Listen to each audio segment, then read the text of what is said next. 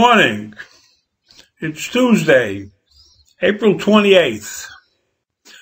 Yesterday morning, the New York State Board of Elections moved to cancel June's presidential primary. It was a streamed event, like Zoom. The board voted to enact a provision in this year's New York State budget, allowing the presidential primary to be canceled if the race were to become non-competitive. So, it's non-competitive because Bernie Sanders suspended his campaign. And while the Sanders campaign still does have political points to gain, capturing delegates would strengthen his bargaining position entering the Democratic convention. But there's more at stake. Sanders is no longer, at least in an official capacity, campaigning in the state. But the other primaries that are going on for state offices and stuff like that is still going to take place.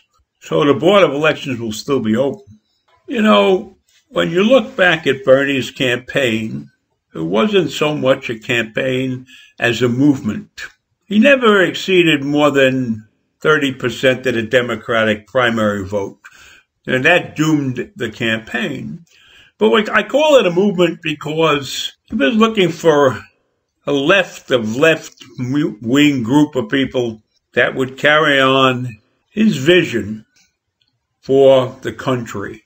Health care for all, higher wages, doing away with income inequality. Now, there are many people who are, I will call them center leftists. They're not far left, they're center leftists. And they believe in the American way. They believe that you work hard and you get ahead. They believe that you take advantage of education. And there's a lot of things they believe in, but Bernie was too far left for them. That's the bottom line. But having said that, I don't think a lot of these people would have abandoned Bernie and vote for Trump. That's unquestionable. That's not even a question in my mind. There's nobody that remotely like Bernie that would ever vote for Trump.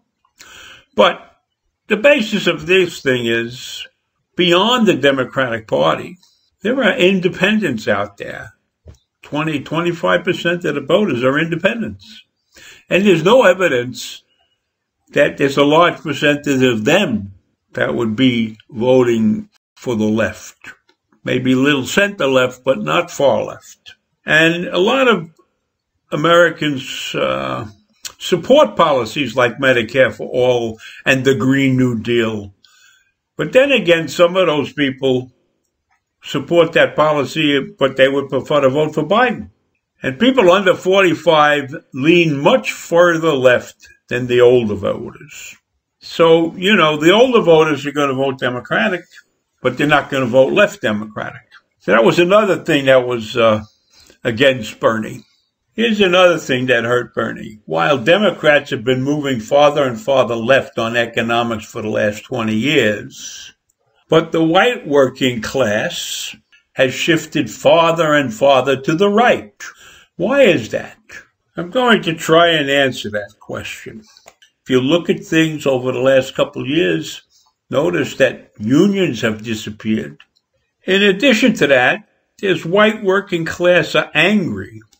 They have been simmering for decades due to globalization, wage stagnation, and the myth of meritocracy. So they're not appreciated anymore. And you can see that in the fact that China took a lot of their jobs. And then in Mexico, when we made the NAFTA treaty with Mexico, we sent a lot of their jobs away. So of course they're angry. And they're angry because a lot of those jobs were sent away while a Democrat was president. Since 1971, the percentage of middle-class households has fallen by 10%. Half of those households joined the upper class, and half of them joined the lower class. So it's little wonder that many of them face a future that's uncertain, but they plug along. And then there are those that have hope. And many of them fear becoming the white minority. So, if we put all of that together, we might understand why there is a white working class problem for the Democrats. On the other hand, we might say it isn't even a white working class problem. It's a working class problem. So the bottom line is, if the Democrats don't wake up and realize the problems they have and figure out how to tell Biden to address these problems, it's going to be a very difficult presidential campaign for them.